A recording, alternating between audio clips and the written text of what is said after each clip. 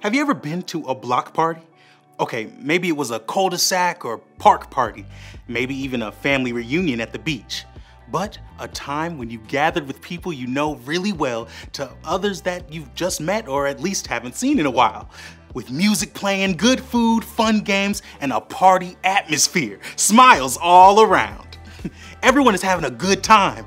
But when the party's over, everyone goes back to their lives, where life doesn't always feel like a party. I don't want to be a downer, but life can be hard.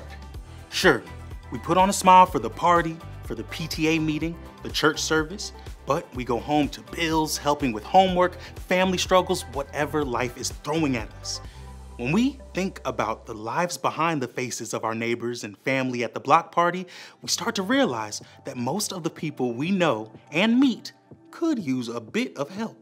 It's all too easy to stay focused on our needs and struggles, but what would happen if we looked past the smiling faces at the party and saw the needs behind them?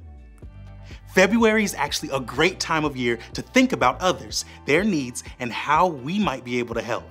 That's why we're taking this month to help kids discover more about how we can show compassion, caring enough to do something about someone else's need.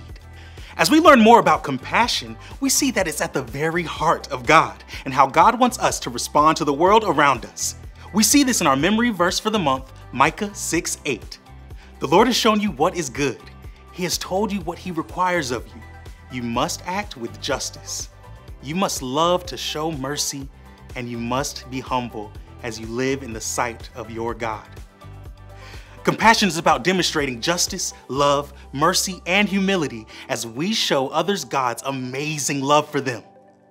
And each week this month, we take our cue from Jesus, how He lived and what He taught us about living lives of compassion. In week 1, we discover Jesus' mission statement. In Luke 4, we look at the moment after Jesus returns from being tempted in the wilderness. Jesus goes to the synagogue and reads a passage from Isaiah about the promised Messiah. Jesus goes on to say that He is the one sent to fulfill those things written in Isaiah, bringing freedom, healing, and hope to all people. Kids will learn how we're called to carry on Jesus' mission to the world. Bottom line, following Jesus means caring about others. Then in week 2, we get insight from a story in John where Jesus talks with a woman from Samaria. Samaria was a region that the Jews in Jesus' time tried to avoid, but rather than walking around this region, Jesus takes His disciples straight through it and stops at Jacob's well. He speaks with the Samaritan woman and completely changes how she understood the Messiah and what God is doing in the world. She goes and spreads the news about Jesus to all the people she knew.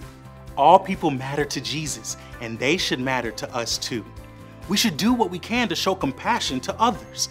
Bottom line, show others that they matter.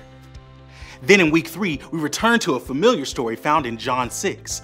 People had been clamoring to see Jesus heal and perform miracles. Even as Jesus crossed over the Sea of Galilee, they followed Him.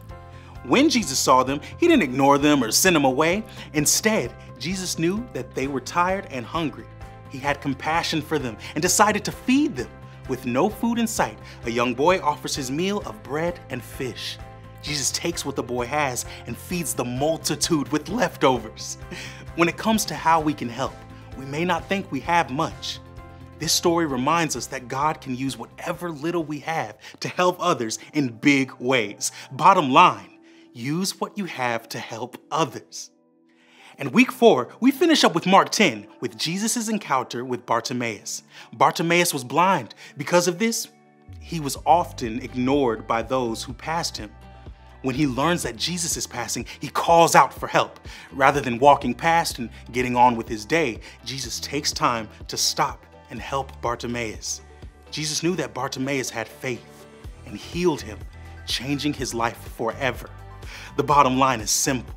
Make time to help others. This month, we'd love for kids and families to think about the people in their neighborhood, those they know and those they haven't met yet.